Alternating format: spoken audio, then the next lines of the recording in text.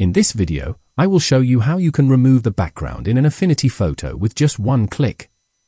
Affinity version 2.6 has just been released, so this process is only available on version 2.6 or above, and you need to update your Affinity photo version. There is a selection brush tool if you like to go with the manual old process. Above it, you will get a new icon. I feel like an owl face icon may be called an object selection tool. Click on it. If you are doing it for the first time, then the pop-up will appear that says Machine Learning Models. You need to download some extra files before you can use it. So click on Settings and download these two files, 290 megabytes and 72 megabytes. Click Install.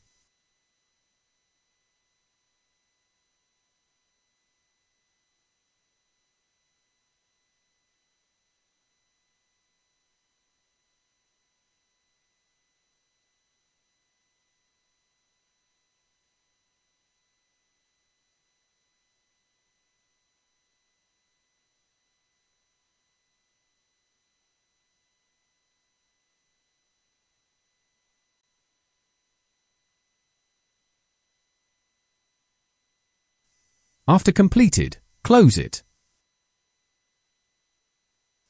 Now we can use this new selection tool, Object Selection Tool. Now click on this new tool, and after clicking on the tool, Affinity Photo AI will take a few seconds to analyze your image.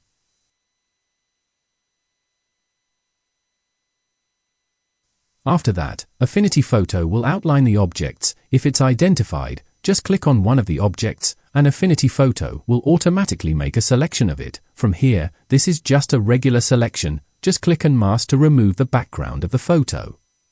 Affinity Photo AI perfectly selected the image and removed the background in just a click.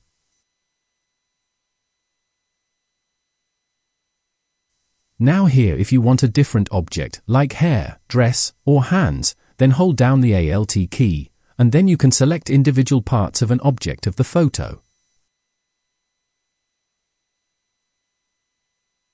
Another new way to remove background automatically is by Affinity Photo AI. Go to the Select menu. You'll find an option, Select Subject. This option will automatically analyze your photo and make a selection of the subject. Then again, the same process after selection, add a mask to it. If you found this video helpful, then watch the next video that appears on your screen. You will enjoy it.